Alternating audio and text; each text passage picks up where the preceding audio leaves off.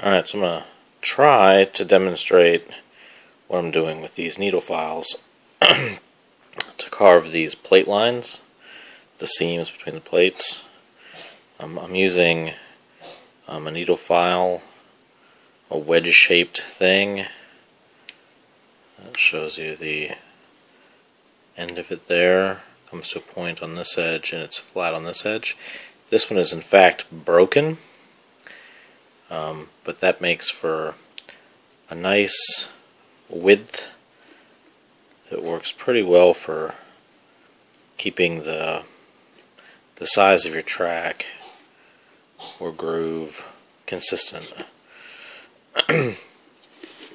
This has the plastic helmet underneath with fiberglass paper on it, and then Bondo on top of that, and then a couple layers of paint. So there may be some thickness to go through here.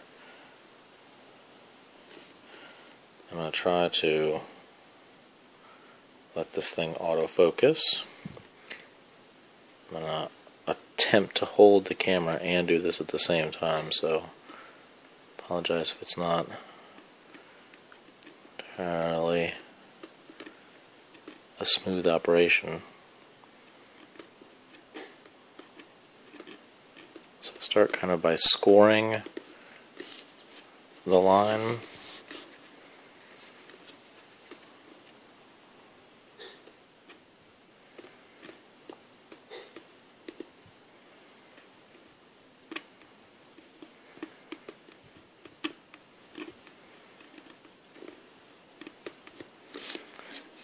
And then kind of go back over it.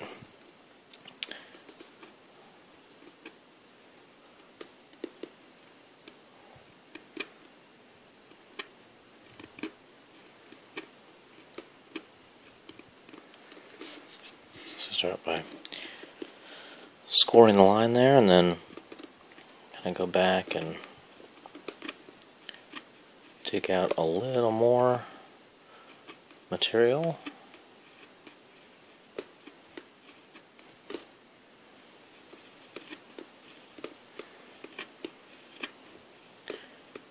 Now, the white stuff that you're seeing being removed right now is clearly the Bondo, the putty I was using.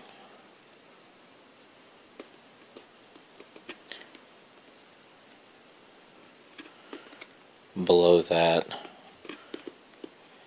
get a layer of where the fiberglass is, and then below that, in some areas, you will actually hit the plastic of the helmet that's underneath. So, that's the process. Just kind of keep just going back over it, cleaning up those lines.